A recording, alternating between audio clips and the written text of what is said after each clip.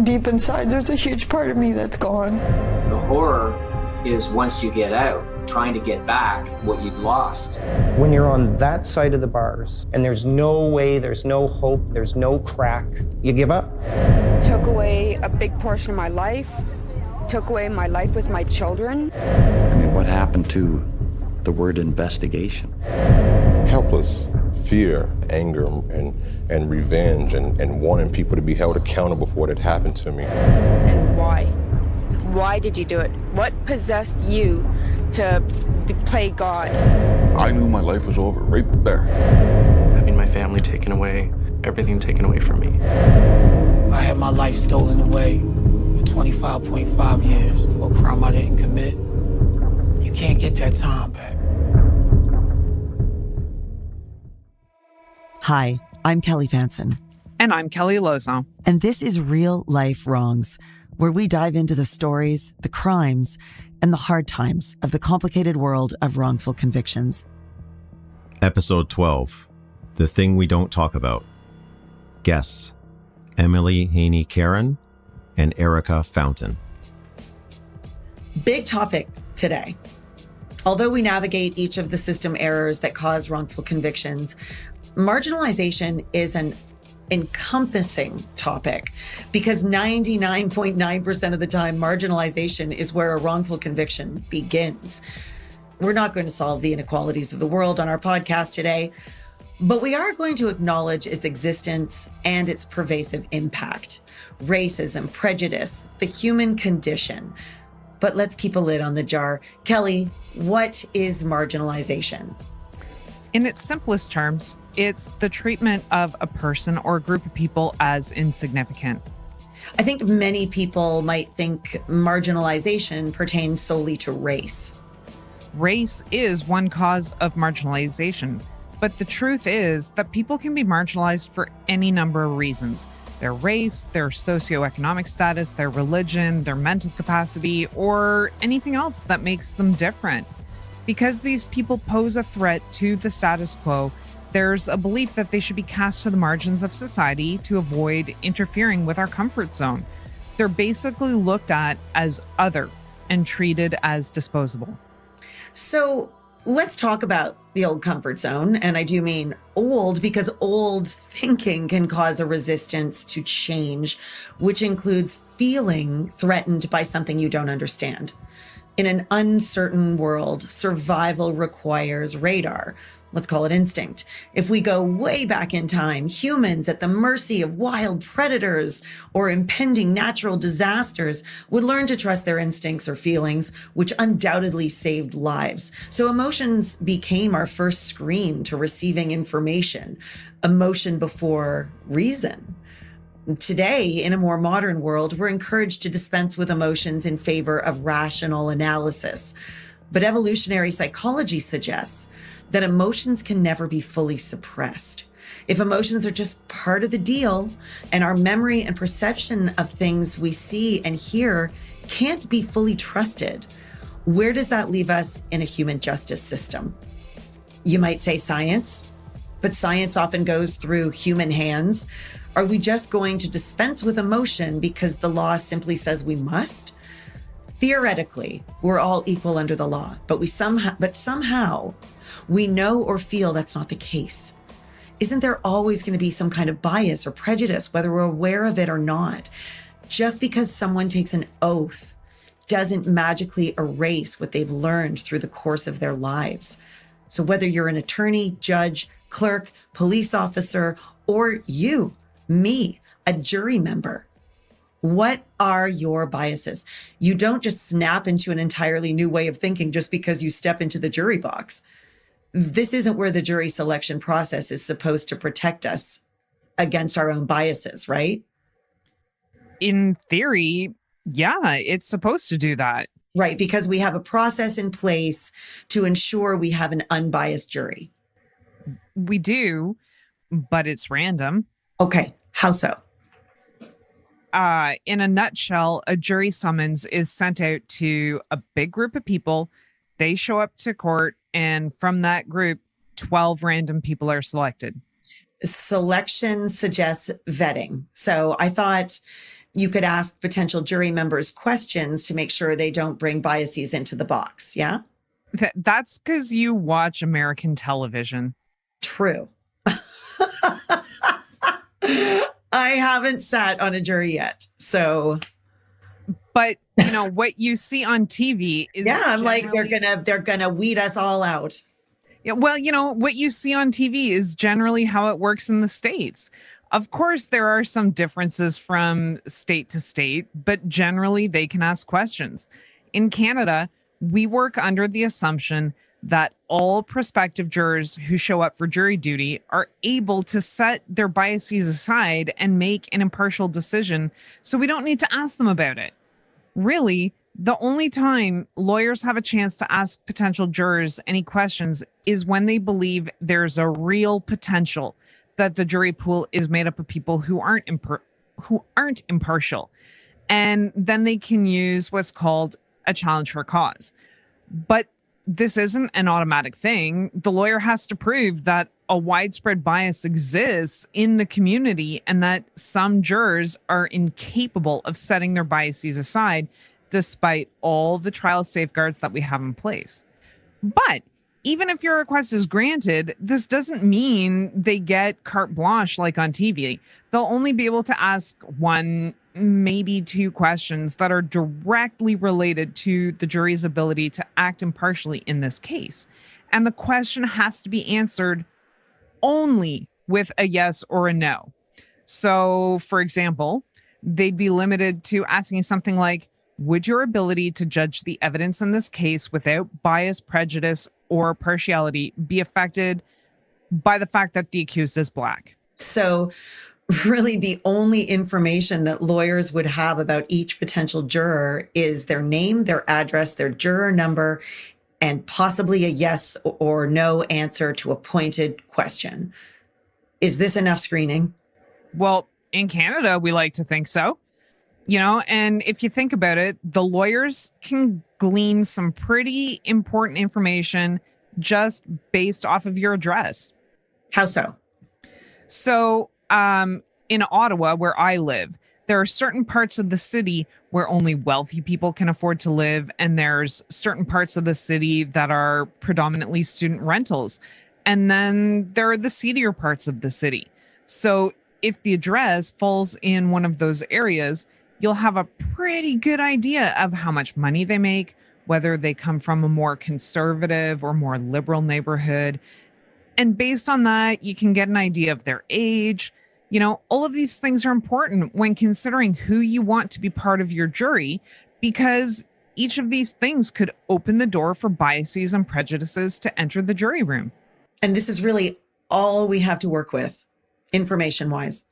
Yeah, up until a couple of years ago, we also allowed the use of peremptory challenges. What are those? So that was when either side could exclude a potential juror for no reason. All they had to say was challenge, and that person was removed from the jury pool. Okay, so is it a good thing that we got rid of those? Like anything else, it really depends on which side of the fence you're on. Right? Like on the one hand, the argument for getting rid of them was to prevent lawyers from exercising racist practices when selecting their jury.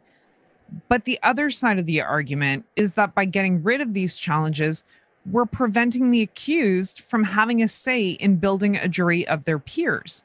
Some go so far as to say that this was actually a good tool that helped build a more diverse jury. But let's look at this a little bit differently.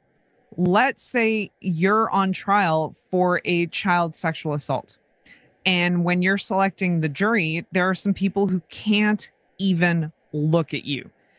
They obviously have some contempt and some disgust directed at you for what you're accused of. So in the past, you could just say challenge and they wouldn't be part of your jury. But now you can't get rid of them. You have to accept them as part of your jury unless you can prove there's a definite reason for bias. Can you ask them straight out? No, you cannot ask them. Our jury system is built on the assumption that everyone can just put their biases aside. this is the whole assumption that everybody can set their biases aside, is that we're working with the presumption of innocence. But we know it's almost a human condition that this is not the presumption that we tend to operate under as soon as somebody walks into court. I mean, when I'm teaching my class, we have this conversation and it always comes back around to, but I don't have these problems and I don't have these thoughts and whatnot. But the more we have class discussions, they realize, maybe I do, right? Like it's just, this is the way you were raised. This is what you were taught to think and believe and hold true. So to you, it's not a bias. To you, this is the way that things are. Right. Yeah. We don't question our own biases very often. And so all of a sudden, poof, you got jury duty. So I think, the whole conversation brings us back to the original question of whether peremptory challenges were a good thing or not, right? Because you could just challenge. Right. So, okay, now we have 12 people in a box listening to a case, and now they retire to the deliberation room where it's assumed they can make an unbiased decision. This is... Right. That's the goal. Yeah. Ideally, we have 12 people who bring different perspectives and experiences to the jury room. Mm-hmm. And so the hope is that their biases would cancel each other out. There it is. And they'd end up meeting somewhere in the middle when they decide on a verdict, right? Mm-hmm. But the reality is we don't get that because many juries are composed of retired middle-class white people. I mean, sorry, still? Yeah, because when you think about it, some trials can go on for an inordinately long period of time, and you're not getting paid for jury duty. Okay. Actually, like, full disclosure, you get a really small sum for your service. It's something like $20 to $50 a day. Right. Depending on that's not even parking money. No, exactly. And it depends on how many days into the trial you are. Like the first 10 days you get 0. And then I think it's like the next 10 days you get 20. And then after that you get 40 or, something like this anyways.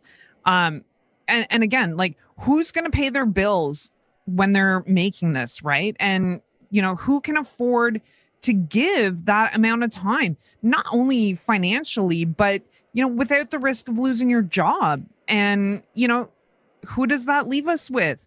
It's people who have a fixed, guaranteed income, certainly not gig workers or university students, and not the single income family mom or dad. Yeah. So you end up with 12 people with, let's say, similar backgrounds in the deliberation room, fewer perspectives, I guess, which is what's supposed to cancel out the biases. So you can't take the sapiens out of the human.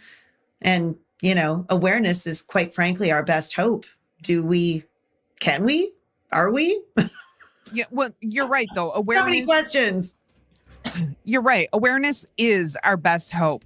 And, if we really want to understand what's going on, we have to look at the justice system through a two-tiered analysis. First, we need to look at the hands-on work of those who run the justice system, because like it or not, their actions are what leads to every conviction, wrongful and not. And second, we need to take the time to understand how the systemic inequalities that are endemic to our society, political, economic, and social, how they lead to the marginalization of large groups of people, some of whom ultimately become wrongfully convicted. Right. Bias, prejudice has a way of working itself into our daily lives. I mean, it is our daily lives. If justice was blind, we'd all be equal under the law, but justice is no more than an abstract concept based on vague ideas about good and bad. I like how you say vague ideas about good and bad, because really, this is what our laws are based on. And over time, as laws become formalized and codified, they become a way for maintaining the social order and to direct our attention towards the individual wrongdoers who are largely the marginalized. I think the idea behind the justice system is that it's there to help us find fair resolutions to conflicts as opposed to just being able to randomly accuse people of misdeeds. Like, we shouldn't be able to accuse someone of something horrible just because we don't like them. But you don't have to look very far to find examples of the exact opposite happening and the justice system not doing anything to stop it. I mean, look at the case of the Central Park Five, now known as the Exonerated Five. These were 5 young Black and brown boys who were treated with hostility for no other reason than the color of their skin. Yeah. So why don't we dive in and look at some cases, some examples to get an idea of how far reaching the issue of marginalization is. It isn't a one size fits all problem. No, and that's a great point. I think it's easy to look at cases of wrongful conviction and point out all the system errors and say, this is where things went wrong. But it's equally important to take a step back and acknowledge that hanging over all of this was the fact that the victim was a marginalized individual, some in more obvious ways than others. Let's talk about how marginalization affects the jury, because we're all potential jurors and we must be aware that it works its way into the courtroom, into the deliberation room. Let's dig into, what we need to know. We're all potentially there. Yeah, and you're absolutely right. It absolutely works its way into the jury room. And like we talked about, even though a jury should come to a verdict based on nothing other than the evidence presented at trial, we know there are other things that can affect jurors' decisions. Things that are legally irrelevant, like someone's physical appearance, their race, their gender, their lifestyle. These things are known as extra legal factors. They're things that have absolutely nothing to do with the case, but can have a strong effect on the jury's decision. And extra legal factors are important because someone's guilt or innocence could be decided not based on the evidence, but on a juror's personal feelings. Going back to where we started. So it basically becomes guilty by association because the defendant has characteristics that, I don't know, for some reason may make you more likely to convict, more likely to find someone guilty. They remind you of someone you don't like or don't trust, and you're not even fully aware that that's happening to you. Yeah. And mock jury studies show us that jurors have a hard time setting aside their preconceived ideas, even when they're instructed to do so. We know that jurors tend to consider extra legal information and then make inferences about the accused, even if they know that that information shouldn't be considered, or even when evidence is presented that discredits their thoughts. Even if we want it to be true, even if we'd like to think that everyone could set these biases aside, it's just factually not the case. Yeah. The case of Gerald Stanley is an interesting example of marginalization affecting the jury, because this wasn't a case where someone was convicted because of their marginalized status. This was a case where someone actually got acquitted because it was the victim who was marginalized. Yeah, this is a really important case in Canada. So in 2016, 5 young Indigenous youth drove onto Gerald Stanley's farm, and he was a white farmer in rural Saskatchewan. And it's not entirely clear how or why the group ended up on Stanley's property, but the most commonly accepted theory is that their vehicle had broken down and they were possibly looking to steal a vehicle to get back home. So Stanley noticed the group, and it appeared to him that they were attempting to take one of his ATVs. And at this point, Stanley grabbed one of his shotguns and fired a warning shot in the air. After firing the warning shot, Mr. Stanley approached the group, who were now in their vehicle. Stanley smashed the windshield and reached into the vehicle.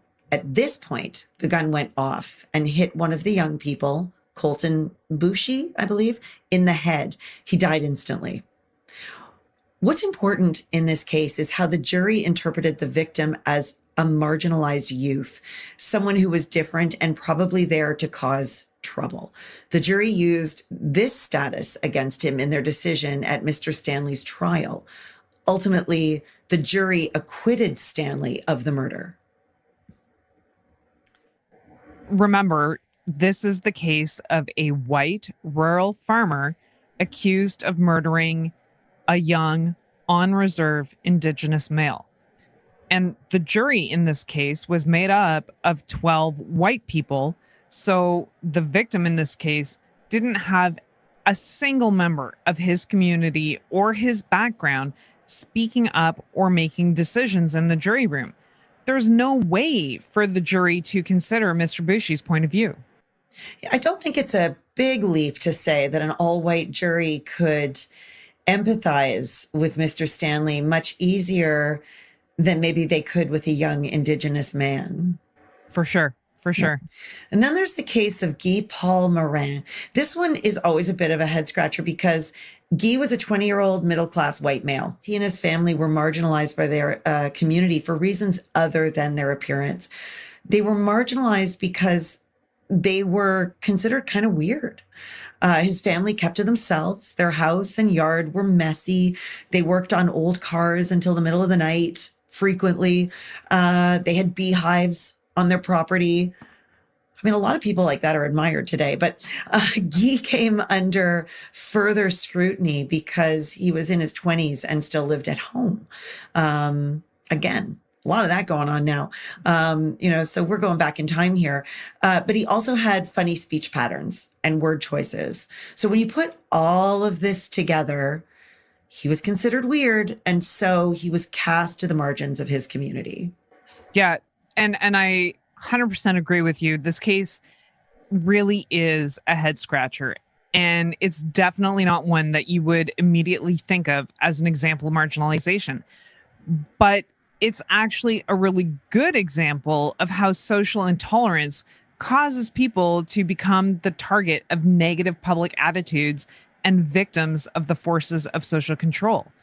Guy was charged and convicted for the murder of Christine Jessup, not on the basis of strong evidence or good police work, but because of who he was and how he acted.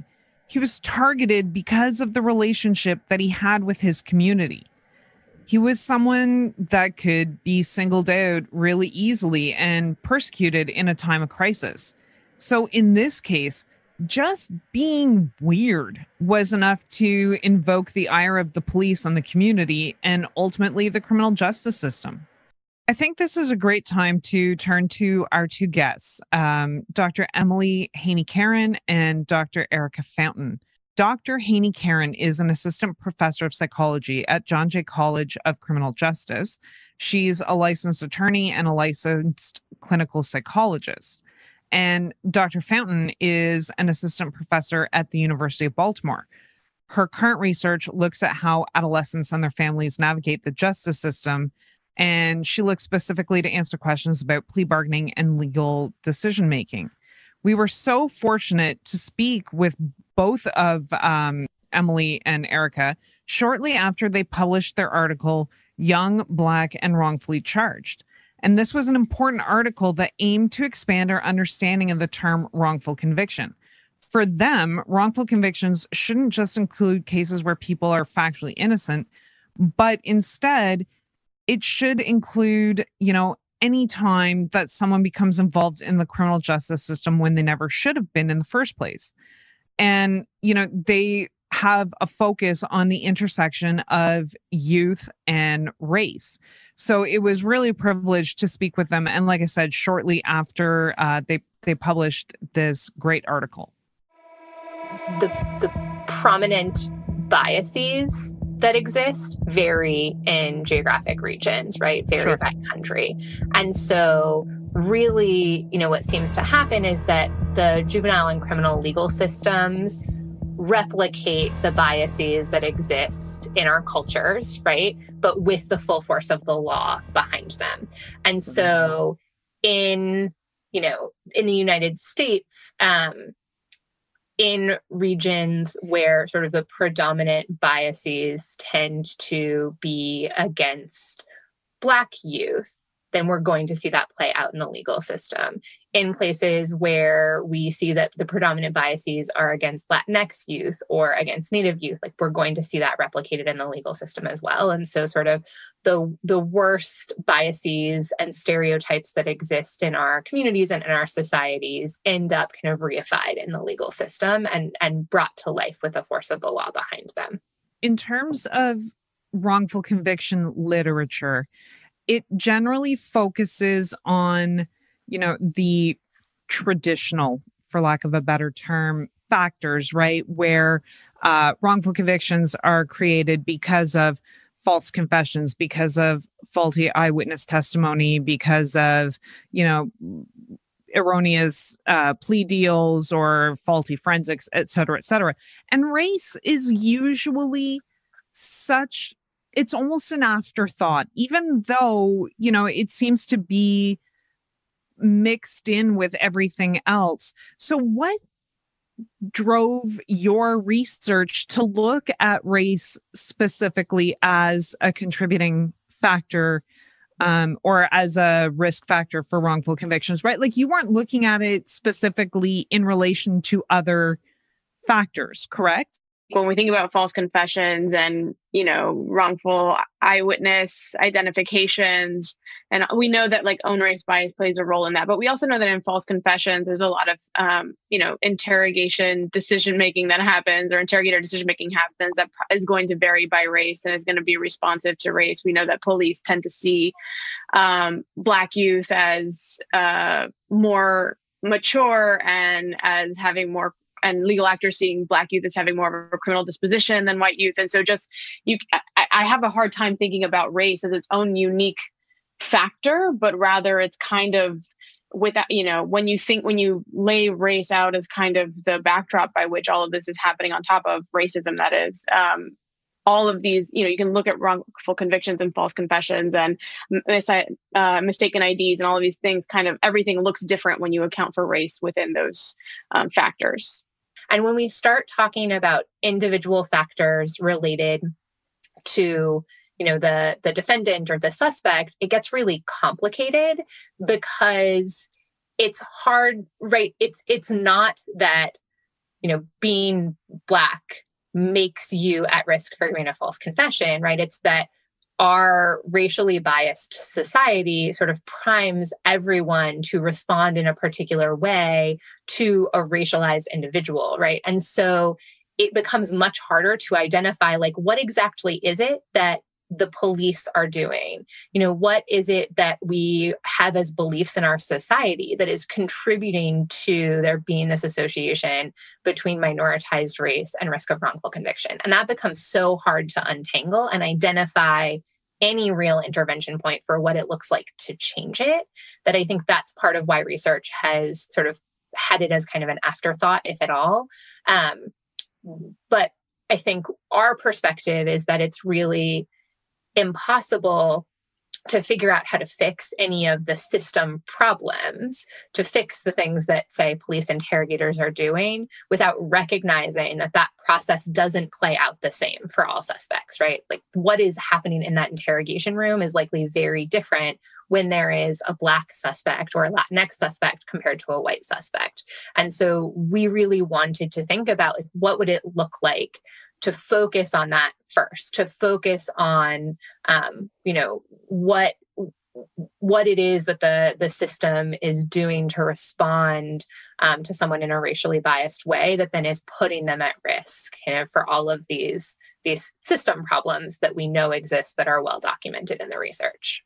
It's really about recognizing that we live in a culture that's infused with white supremacy. And so we all have been sort of swimming in these waters of white supremacy and absorbing these messages. And so the way that we all act then enacts those messages. And so it's really about figuring out ways to shift how our systems work to make it more difficult for these internalized biases that every single one of us holds to play a role in our decisions, because sometimes it is, but it's mostly not about an individual racist police officer or racist judge or whatever intentionally acting in a biased way. Instead, it's these messages that we've absorbed for our whole lives that lead us to respond differently to, a Black suspect versus a white suspect. And so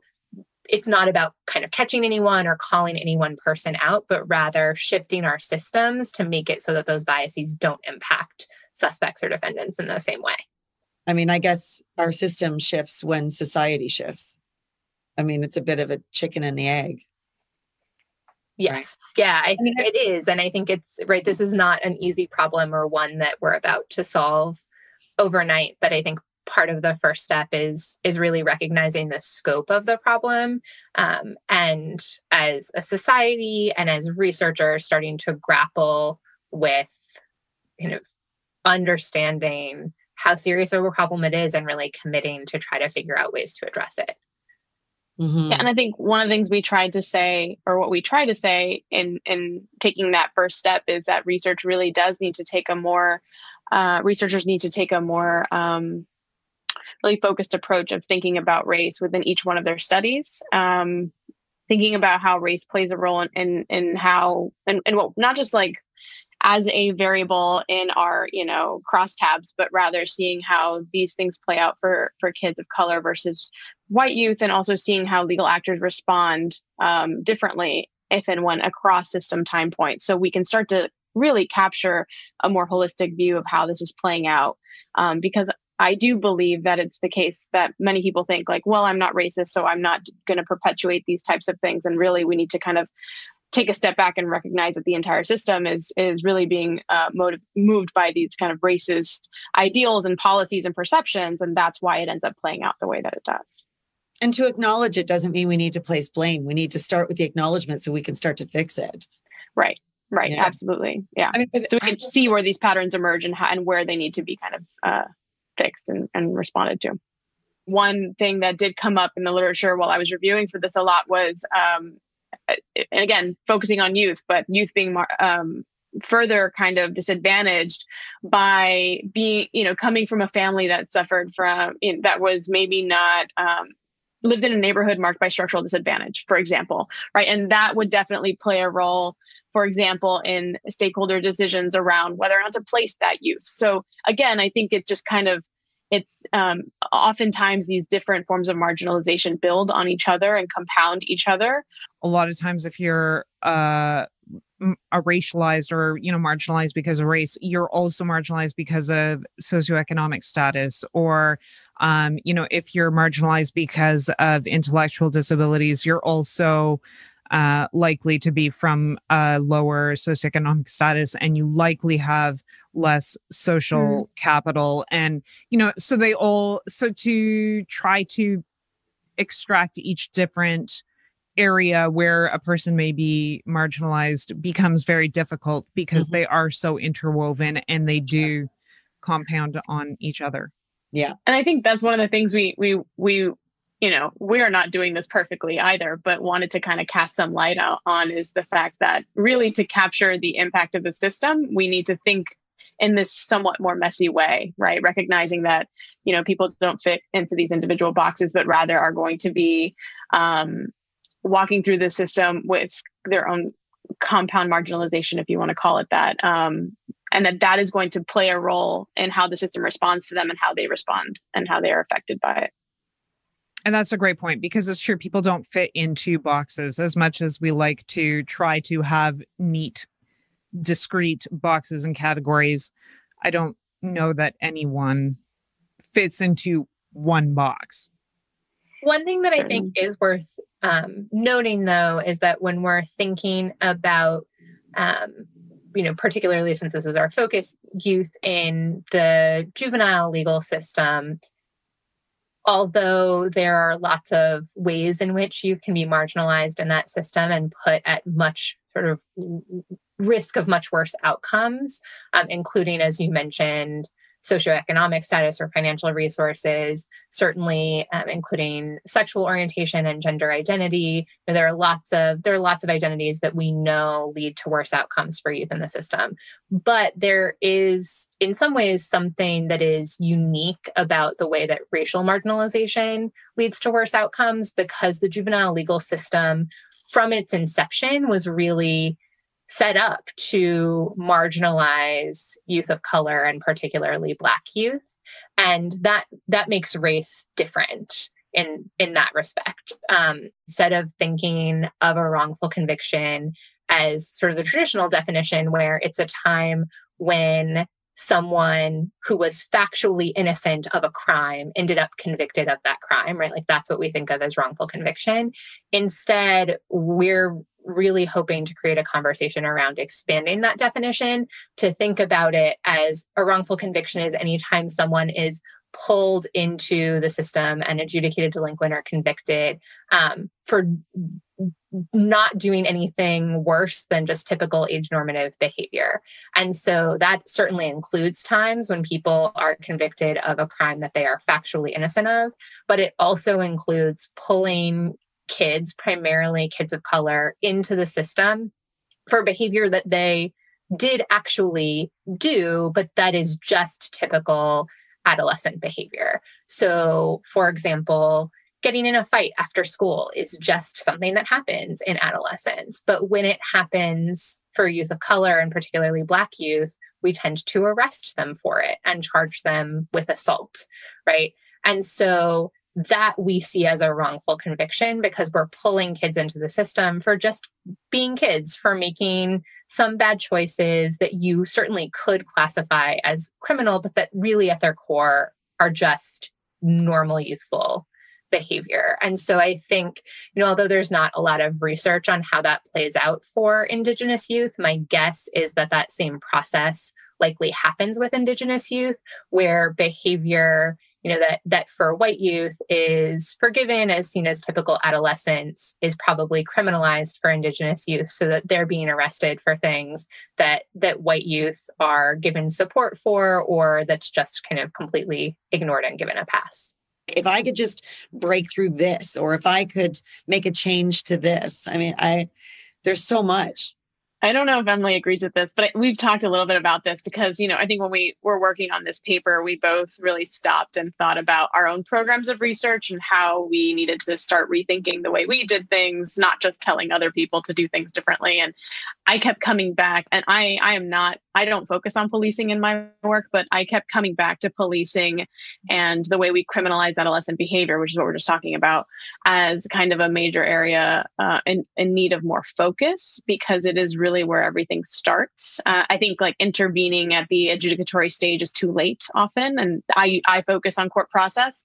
So I think that I've been thinking a lot about that lately, haven't really put it into action. But another area that I've been focusing on is trying to look more at less at individual factors within the kid themselves and more about the structural or kind of even just like city level factors that might be contributing to making it difficult for them to, for instance, succeed on probation. Like, I think there are so many layers to this that we often overlook and don't measure or think about that really are not allowing us to see the full picture. But I think you're right. It's such a huge topic. And part of the difficulty is, okay, where do we focus without losing focus of the other time points and the other factors? It kind of needs to be a big, messy topic. And that's not great for, traditional experimental research. So we kind of have to expand our way of thinking about how we do this too. So, as researchers, we're collecting data and drawing conclusions about the system and identifying these problems sort of in our academic silo, and then leaving the information there. We publish it. Maybe some other researchers read it, but mostly the general public doesn't, and mostly legal actors don't. And so as much as possible, I think there has to be a shift in the field so that more conversations are happening between researchers and public defenders and prosecutors and judges and police, so that the people who are making decisions about the legal system and legislators as well, certainly, who are making policy, have access to the data to identify what best practices might look like. And then also researchers have information from people who are doing this work on the ground, who have dedicated their lives to working within these systems, to be able to design research studies that actually make sense, that reflect the system as it presently exists. And so, I think a lot of times those conversations are happening within one field, where defense attorneys are talking to defense attorneys and researchers are talking to researchers. And I think there really needs to be a move to create more conversations across those disciplinary divides. And I would add we have this crazy thing where we can all communicate now. Right. I'm like, honestly, we use it better. Honestly, I think most of, just kind of piggybacking on what Emily was just saying, I think a lot of the, like, my best ideas and my best work come from just having conversations with lawyers and people who are working with kids. And I think Emily and I's project probably also really stemmed from that as well, because she's doing that way more than I am even. So I think our work is only made so much stronger and better by having that kind of cross-disciplinary conversation and collaboration, not just conversation, but true collaboration on research. It's just it's strengthened so much by that. And we're not really trained to do that in graduate school. And I think that's starting to shift, hopefully. But it really needs to. Yeah, I hope so. I mean, it makes me think of those like small town murder scenarios where like this police station or this like local sheriff like won't talk to the sheriff in the other town. And it's like, it's happening right over there. Like, if you guys could get together. Yeah, absolutely. Absolutely. Whatever. So frustrating. No, and I think just to add to the, collaboration, I think it's important that, on top of defense attorneys and prosecutors and policymakers, et cetera, that the conversation is also opened up with potential jury members, right? Because they are also making decisions, and often they are not aware of all the stuff that researchers are aware of and that you have uncovered. And it's important to continue that conversation beyond the professional walls, I think, which is partly why we're doing this podcast in the first place, right? Is to help have that conversation and help spread the word. And, and I just wanted to come back to what you were saying, Emily, about broadening the conversation of wrongful convictions, because one of the things I always, or one of the first things I teach in my wrongful conviction class is wrongful convictions don't just happen in the courtroom. They are not only the result of the verdict, right? That there's this whole process that goes on before. And I think that this is something we lose sight of, and we being society as a whole, I think we lose sight of this, right? Because we just look at guilty or not guilty, the end, right? But there's so much more at play. And I think it is so important that we look at what's going on before we get to the courtroom, right? Because we're pulling people into the system unnecessarily, it seems. Yeah, absolutely. And then using up, massive amounts of societal resources to criminalize people who don't need to be criminalized, right? So society is better off if they're not criminalized. They're better off if they're not criminalized. But nevertheless, we've developed a system where we are devoting massive amounts of resources to sort of pulling people in and then entrenching them in this legal system that then once you're inside of is so challenging to get out of. And from a sort of traditional wrongful conviction lens, oftentimes sort of the wrongful convictions that the general public is aware of are the ones that receive a lot of publicity. And those tend to be really horrific cases, right? So we think about the Central Park Five, for example, where we have this case where these young kids were, really pushed and coerced during police interviews to provide a particular narrative. And then, basically like all of the evidence that made it so clear that they had not been involved at all, was just ignored, with the goal of just moving forward in this court process. And there are certainly so many cases like that. But the reason that those cases get attention is because the stakes are so high in those cases, where we're talking about a murder conviction. We're talking about cases that received a lot of publicity. We're talking about cases that, often received life sentences, or there's, in some cases, a death penalty sentence. Those are the cases where resources are going to be devoted to ultimately be able to prove that the person who was convicted didn't commit the crime. But that's playing out undoubtedly in a huge number of lower stakes cases, right? This is the system. And when you think about our, this is Emily and I's thinking right now of this reconceptualization of capturing kind of the wrongful charging of normal adolescent behavior, right? That net just expands and kind of explodes, because we know that a lot of kids are being pulled into the system for that.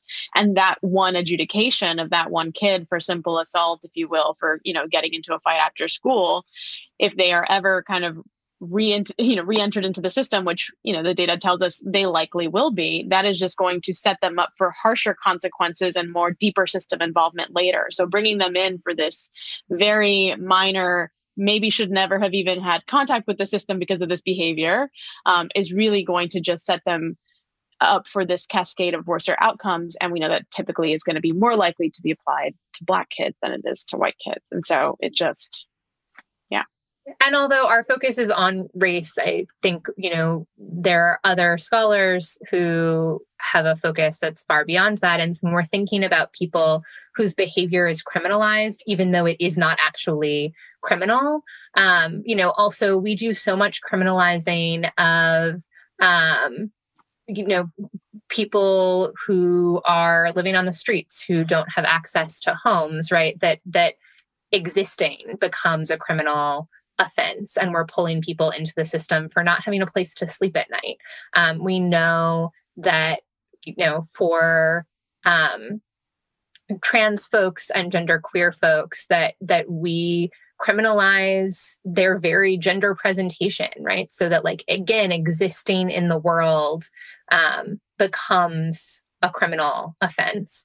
And certainly we do that for people who are living in poverty, where we impose, fines and fees for being poor that then ultimately end up to commonly to people being incarcerated because they don't have financial resources. And so, we look at this for youthfulness in ways that just being a typical kid can be criminalized if you are a kid who's living in poverty, if you are a racial minority youth. But it's so much broader than that. There are so many ways in society that we criminalize people's very existence that goes so much further beyond somebody, being wrongfully accused of a murder, for example. When you look at, kind of the way resources are laid out, the way police are policing certain areas over others, you can start to see how that is going to inevitably play a role in who's policed, who's criminalized, and who's not.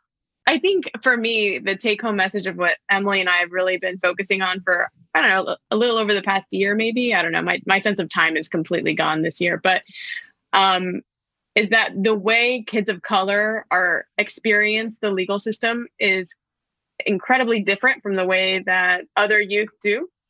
And in general, what we end up seeing is that,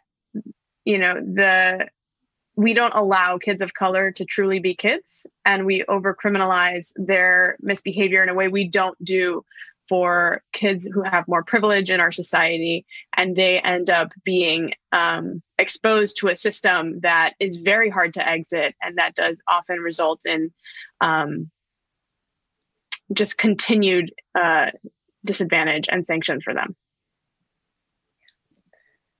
Yeah, I definitely agree with that. And I think sort of based on that, an additional takeaway is that whatever sort of spheres of influence you have as, whoever you are as a listener, is really, you know, we're calling on you to think about what it would look like to do your own little piece of disrupting this system that we have that criminalizes kids of color and sort of tears their lives apart in the process. And so if you are someone who is an employer and makes decisions about who to hire, maybe you don't need to look at someone's criminal record or juvenile record, recognizing that the existence of that record doesn't necessarily mean what you think it means. Maybe, you know, if you have any involvement in your local education system, it means making sure that the opportunities for kids to be criminalized in schools are profoundly reduced. Maybe it means going to school board meetings and advocating for removing police officers from schools or for changing school disciplinary practices. If you know, are a landlord, it means renting to people, even if they've been pulled into the legal system. And if none of those apply to you, then I think it means writing letters to your legislators and letting them know how important it is to you that there be juvenile justice reform, that there be reform around policing to help treat kids like kids and allow them to have their childhoods and their adolescence undisrupted. That's great. Yes. Thank you. Thank you for that. Thank you both so much for being here, spending this time. I think the thing to remember here is that it's easy to blame the system. And yes, the system has its flaws, but let's not forget that we are the system. Change starts with us, and change doesn't have to be something huge that we think we can never achieve, so why even try? Change can be as simple as, let's not judge a book by its cover. Let's be patient and compassionate with people who don't look like us or who don't act like us. We all have value. Let's just try to appreciate it.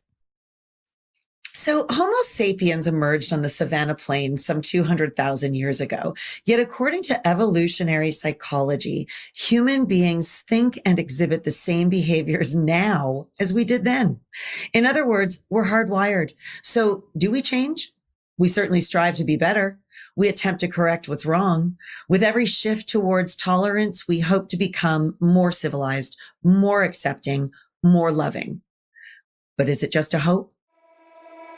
The world of wrongful convictions is a living hell for individuals who end up in it. And believe it or not, it could happen to anyone. Know the law, know how to look for flaws in the system, understand how marginalization works, and most of all, talk about it. Thanks for listening. I'm Kelly Fountain.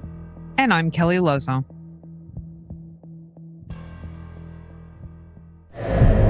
All of us could falsely confess to something. They blew it all out of proportion, and they got away with it. Even a country like Canada has people who are charged and convicted of crimes they didn't commit. There's innocent people who are going to die in prison. I can't get back the time that they took from me. And I was just left wondering, like, what the hell is happening? I knew my life was over right there.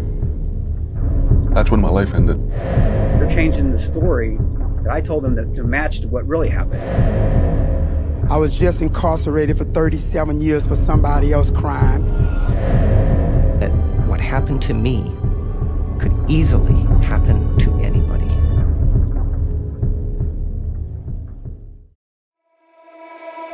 Real Life Wrongs is produced by Kelly Fountain, edited by Alex Glutch, promotional materials by Jamie Norrie.